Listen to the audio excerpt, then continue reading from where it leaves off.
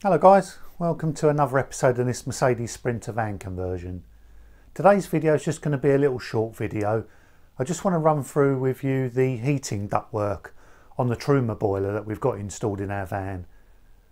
In the last Truma video I showed you how to install the heater. You can have a look at that video, I'll put a link up here. But we didn't install any of the ventilation or ductwork in the van. So what I want to run through is where I've run the ductwork to, the fittings that you'll need, and the reasons why I've put the vents where I've put them. So let's have a quick look at the materials that we're going to be using. On the bench in front of us here, I've got a selection of fittings that we're going to need to install the ventilation duct in for our Truma heater. I've got some little louvered grills which will be for the outlets that we'll place at various positions within the van. These come with a backing collar. What that does is that screws onto that grill and then that sandwiches it either side of a piece of furniture board, and then you connect your ductwork onto the back of this collar. In addition to that, we've got some T's to obviously split the hose to distribute to a different area of the van. There are some little outlets that have a little damper in them as well, so that you can vary the volume of flow out of the heater. I'm going to use one of these particular vents in the shower cubicle because I want to be able to regulate the amount of heat that we put into the shower. I've got a white one as well actually, they do them in different colours so it will match the white PVC. I'll show you that one, we've already installed it in the van.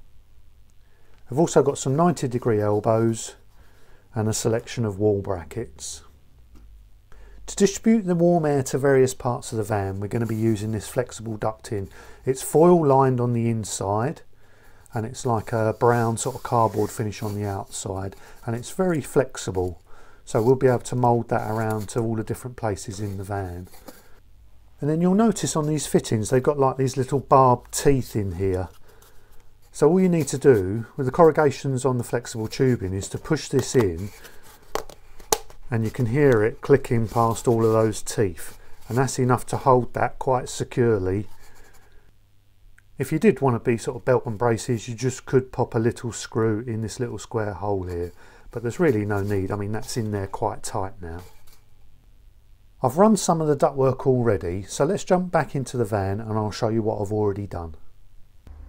So here's the Truma boiler installed underneath our bench seat.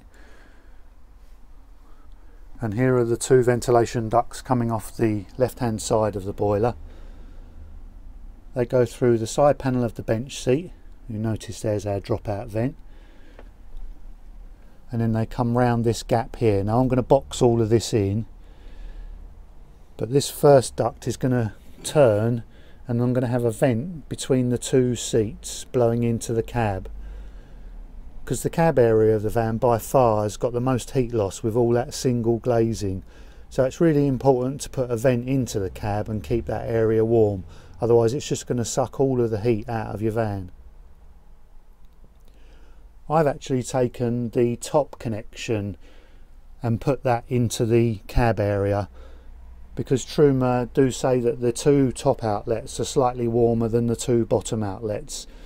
So what I've done is I've run the top outlets to where they're needed the most, or the coldest areas of the van. So the top outlet on the left hand side goes to the cab, and the top outlet on the right hand side goes right the way through to the back garage and those rear doors. Because I know those doors don't fit perfectly, there's going to be a few little drafts and leaks, so that's going to be another cold area of our van. So I've run that ductwork right the way through there. Also, the hotter ducts want to be the longer runs, because then obviously by the time it gets there, if you've lost any heat in the ductwork, it will be at a similar temperature to the shorter runs. And then when we come round to the living portion of the van, obviously that top duct is going to go through that gap in the seats into the cab, and then this bottom duct I'm going to put a T-piece here with a vent facing forwards into the living area, and I'm going to continue it along to the doorway, have an elbow here and another vent which is basically going to blow across the face of the doorway. And what that's going to act like, again, if this door seal isn't fantastic and we get a few little drafts, this will act like a warm air curtain rising up the face of that door, and it will also help to keep any cold drafts away, and it will also help with any condensation possibly that might form on that side window. Because you'll notice in your house that most of your radiators are positioned underneath windows, and that's because you normally get a cold draft falling down off of the cold glass, so the radiator's there to give you a warm up draft to combat any of those cold down drafts. And obviously the heat's positioned at the place where it's needed the most. This door could potentially be quite cold, so I'm going to have an outlet here. The cab's obviously going to be another cold area, so we've got an outlet pointing into that. So you're really treating all of the cold areas, and then the rest of the van will look after itself. So here down the side of the toilet we can see that white vent that I was talking about. This is one that's got the little damper in it, so you can sort of partially close off this vent or open it. And then they've got a collar on the opposite side in where the bench seat is, and this is just going to provide some nice warm air to our shower. So the combination of warm air coming into the shower at low level here and the extract running at high level, we can actually use the shower as a drying room. We can hang wet clothes up in here and in no time at all they'll be nice and dry. So here is the other side of that vent in the shower cubicle. We've just got to connect some flexible ductwork now from this collar onto the connection onto the boiler. This was a pipe that we already had running through the bottom of the shower, which goes through to the garage. You'll see that in the previous installation of the shower build. We ran that ductwork right the way through to the back, so that's already in. And then we've just got to connect this duct onto this bottom connection down here.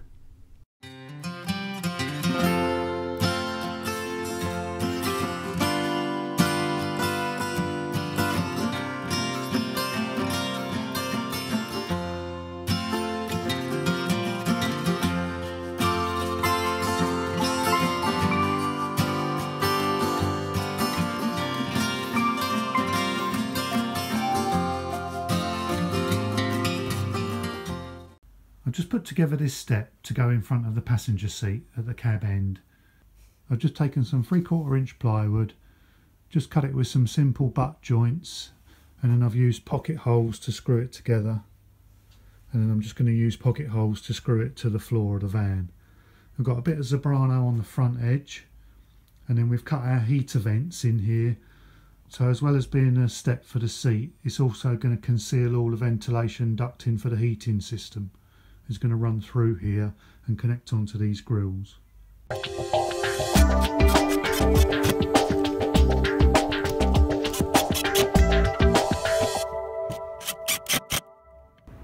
The reason we've got this step here is twofold.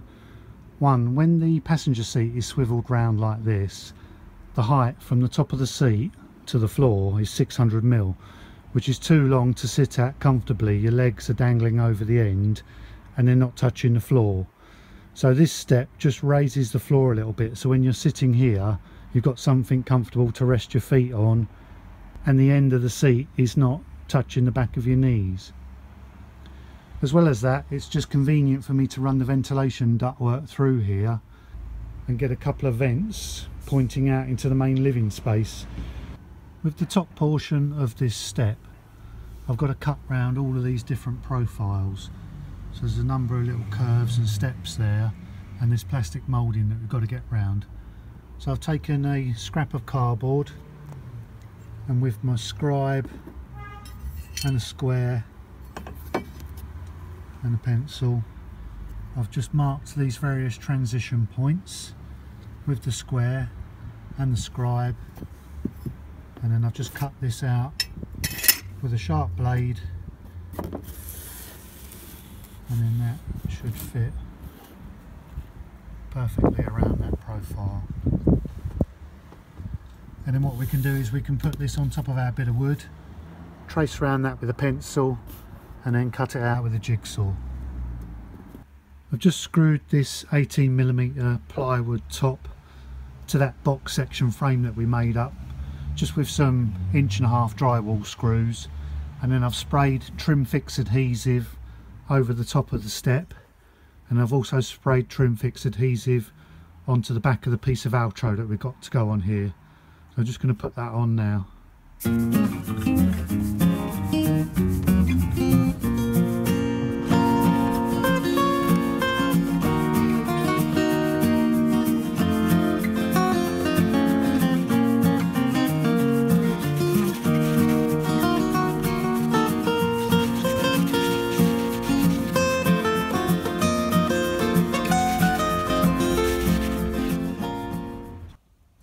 finish that step off, we've put a bit of stair nosing on the front of it to match the stair nosing by the side sliding door.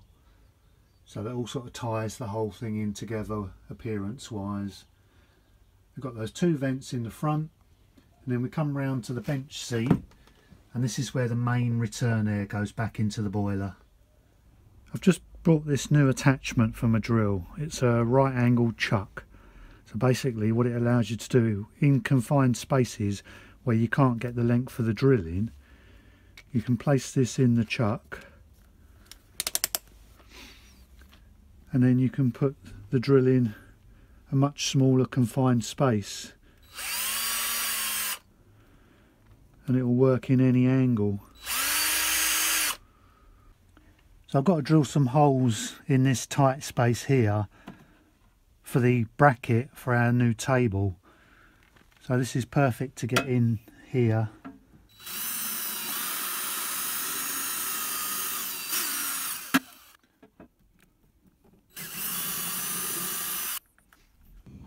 At this end of the van, I've also got the last of the heating ducts.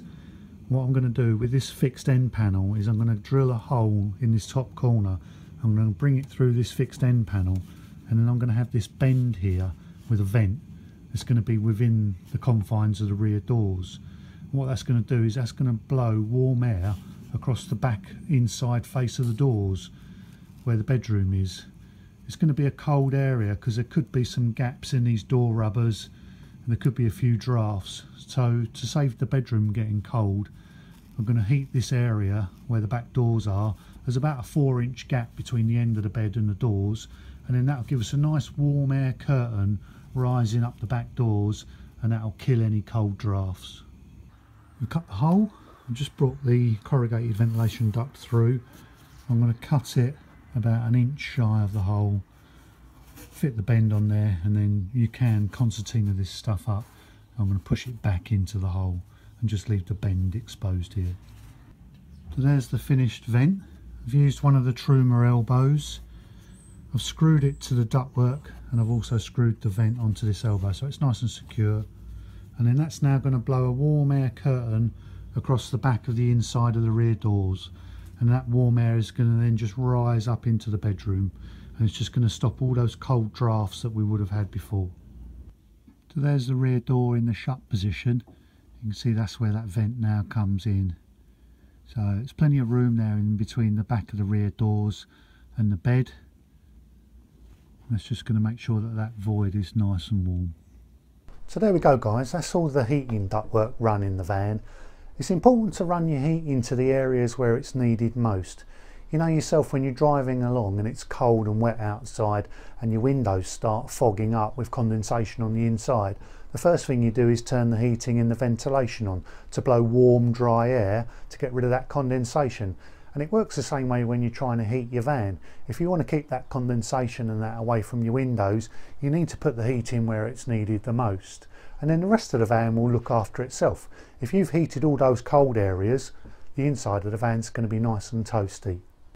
We've enclosed the back of the van here now. We've only got a couple of weeks to our ferry to take us over to France. And I've got a couple more build videos just to release before we go off on the ferry. I've got the video of the solar panels to release.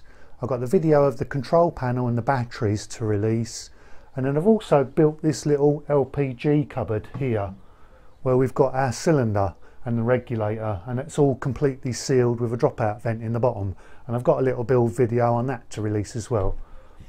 So there's a couple of videos that will be coming out in the next couple of days, so please do make sure that you're subscribed, hit the little bell notification, and then as soon as I release those videos you'll get an email notification. Please do leave me a comment below and I'll come back to you as soon as I can. We're really looking forward to get away now on this trip, and I hope you can come along with us. Thanks very much for watching guys. Cheers!